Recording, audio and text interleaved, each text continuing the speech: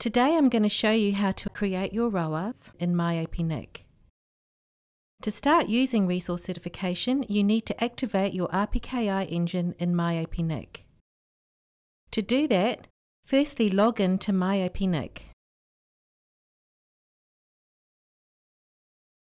Make sure you have two-factor authentication enabled.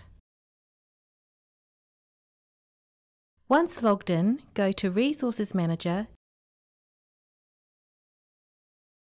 and then Resources tab.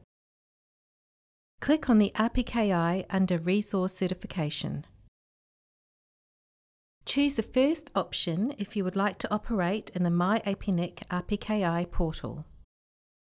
After selecting this option, you will be taken to the Terms and Conditions. Please read them carefully, and if you agree to the conditions, please accept by clicking the large green acceptance button at the bottom of the page. With that, your RPKI engine will be activated. This is required to request and receive your resource certificate from APNIC and create your ROA, or Root Origin Authorization objects in MyAPNIC. Once the service is activated, it is available to all MyAPNIC users from your account with the resource certification privilege. By default, all corporate and technical contacts of an account have RPKI permission enabled in MyAPNIC. To use RPKI, you must also enable two-factor authentication in MyAPNIC as was shown earlier. If you do not use two-factor authentication in MyAPNIC, you can find out more on how to enable it by visiting www.apnic.net/2FA.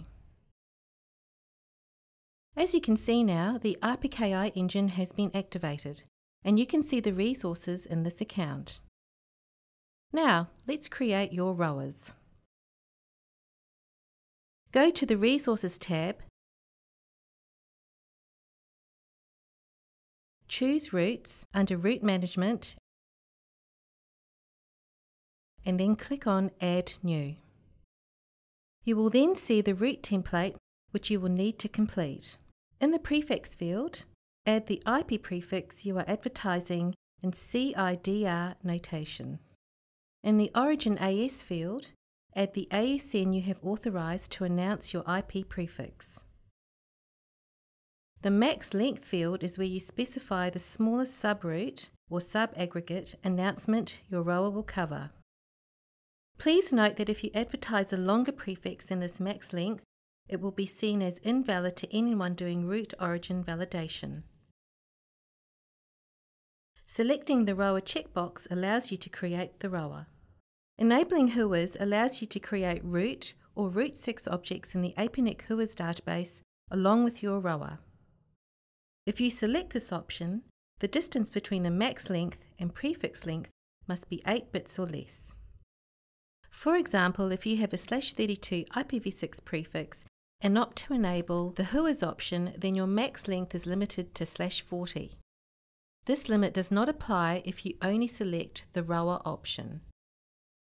When a route is created using an Origin ASN that is not managed under your APNIC account, an automatic email is sent to the ASN custodian notifying them about the route creation.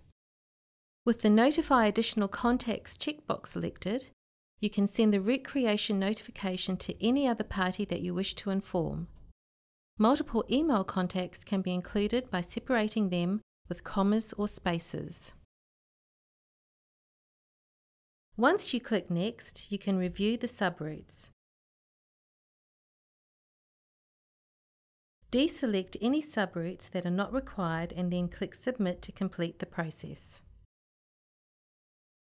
Once you have created your ROA, APNIC system will publish your ROA into the APNIC RPKI repository.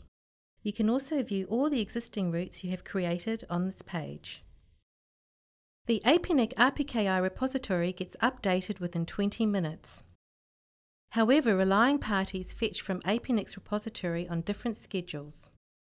It may take up to 4 hours for a change to APNIC's repository to be fetched and processed by all relying parties. And that's it. If you have any questions or would like further assistance in creating your ROAs, please contact the APNIC Help Desk by visiting help.apnic.net. Thanks for creating your ROAs and helping strengthen routing security.